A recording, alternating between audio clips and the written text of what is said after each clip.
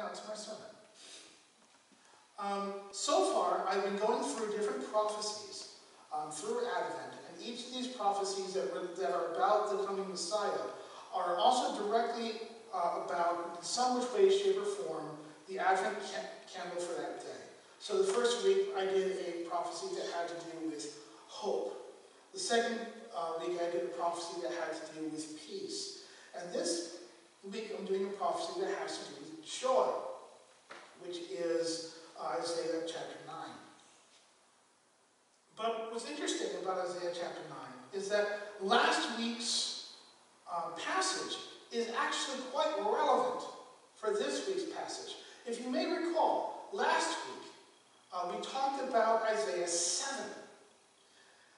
And a lot of Old Testament prophecies are only about a chapter long, some are even shorter, but there are a few that are longer. And this is actually one of them. Isaiah 7 through 9, or at least halfway through 9, constitute a section, constitute a whole unit. And we can tell this because the different little sections, different little logical parts, begin with words such as because, or for, or nevertheless, or moreover, depending on your translation. And this tells us that these things are connected. There's a logical order and flow to them. And that means that chapter 9 has assumed that you've read chapter 7, and also has assumed that you've read chapter 8.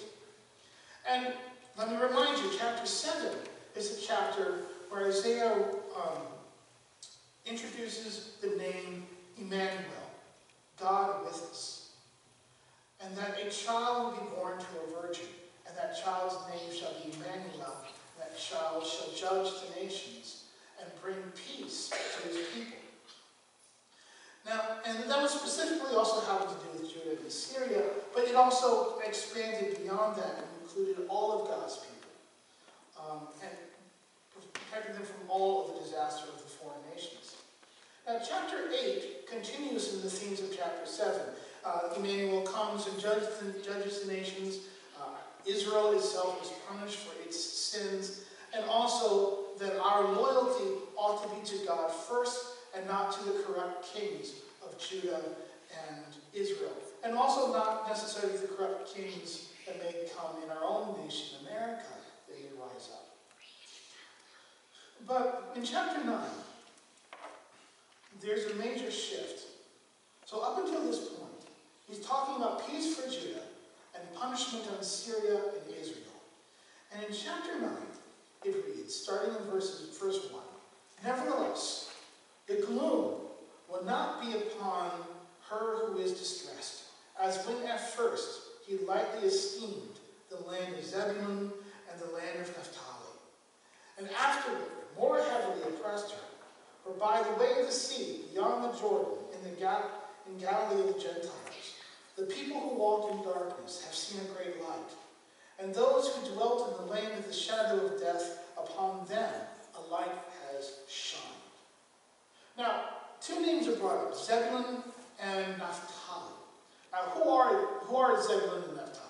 What are those names? Are those nations? What are they? Well, they are actually tribes. They are tribes of Israel, the 12 tribes of Israel. Zebulun and Naphtali are some of the northernmost tribes of all of Israel. And thus, they are actually a part of the northern kingdom of Israel. They're not part of Judah. So up until this point, Isaiah has been condemning Israel, and saying that he will protect Judah. But now he's turning his attention to Israel and saying that blessing shall come to Israel. Now it is important that he isn't speaking this directly to the capital of Israel, which would be Ephraim and Samaria, but rather he's speaking instead to these northern tribes, all the way up north, where actually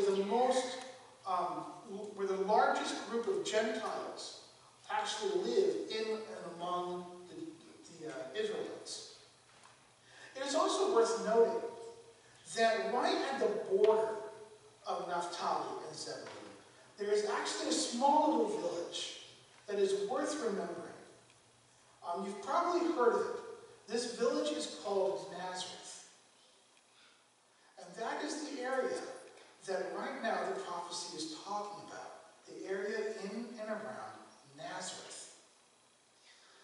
fact, this is why Matthew quotes this very passage in chapter 4 when Jesus is starting his ministry. So, what does Isaiah therefore declare for Israel? What does Isaiah declare for Naphtali and Zebulun? Well, he declares joy. In verse 3, it reads, "And you have multiplied the nation and increased its joy. They rejoice before you according to the joy of the harvest, as men rejoice when they divide the spoil." Think, if you will, that there was a man, and this man had 2 sons, and he loved both of his sons. And at one point, one of those sons despised his father, spat in his face, and said, "I want nothing to do with you," and leaves, while the other son remains. Now, first, that father would turn to the son that remained and speak to him words of blessing, and say, "I will take care of you, and I will lift you up."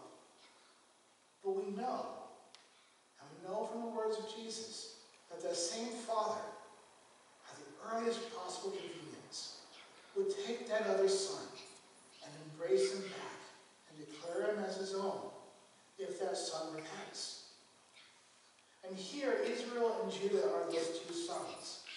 Israel has rebelled, has become a prodigal son of God, while Judah has remained with the Lord. And therefore, God has spoke first blessings to Judah.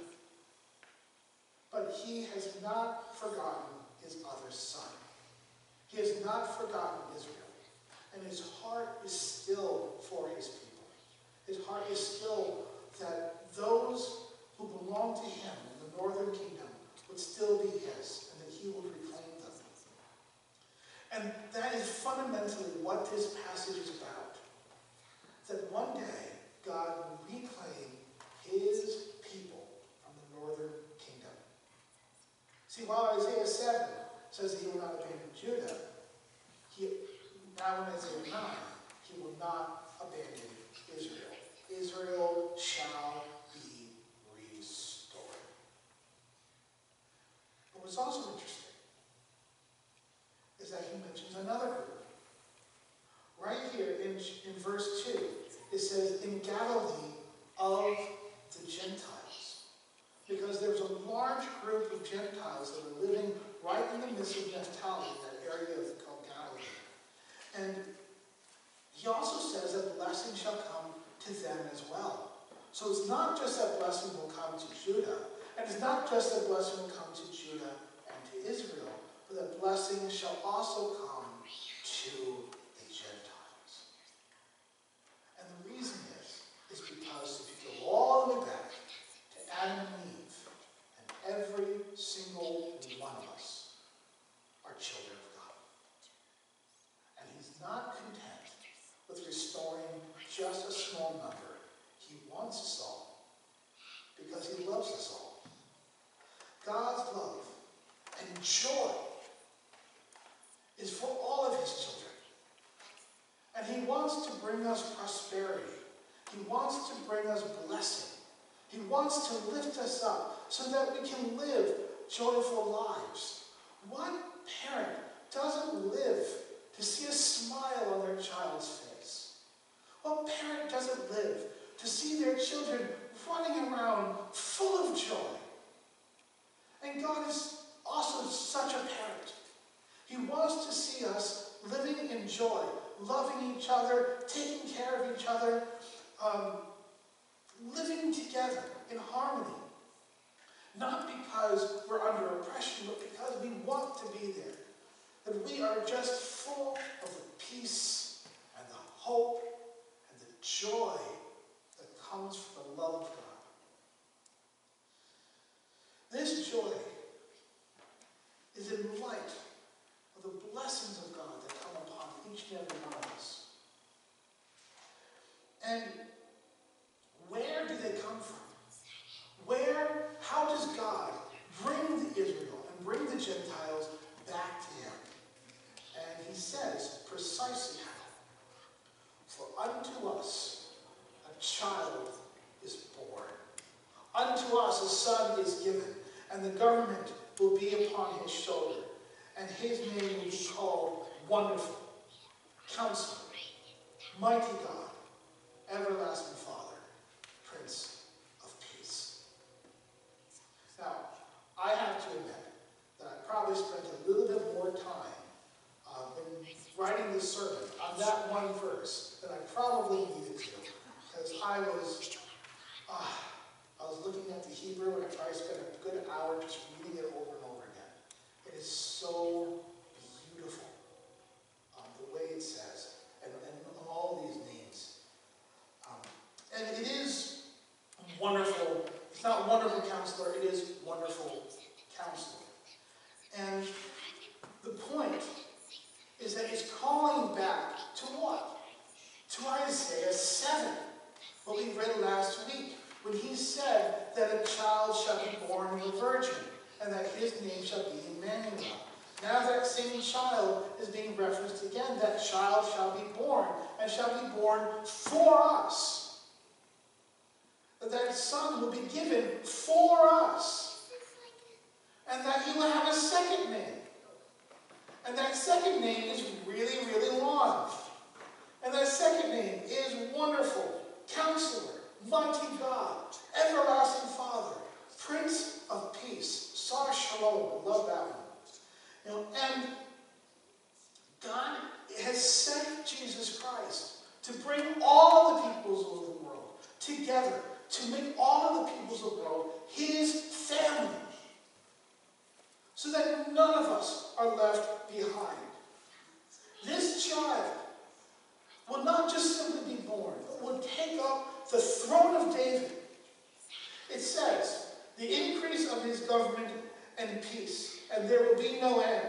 For upon the throne of David and over his kingdom, to order and establishment with judgment and with justice, from that time forward and even forever. The zeal of the Lord of hosts will perform this. This is the child who was born. This is Emmanuel. This is Wonderful. This is Counselor. This is Mighty God, Prince of Peace, Everlasting Father. This is who he is. That he is Jesus Christ, our Lord and our Savior. And we get to live in the knowledge of who he is and what he has already done. We get to live in the peace that those in the Old Testament times were looking forward to in only hope. And now we live in the intermediate, where the hope has already been partially delivered, and there is still more to come. Hallelujah. So this is the child that has taken up the throne of David. And he will bring peace. He will bring peace to Judah. He will bring peace to Israel. And he will bring peace to us, Gentiles. Let us pray.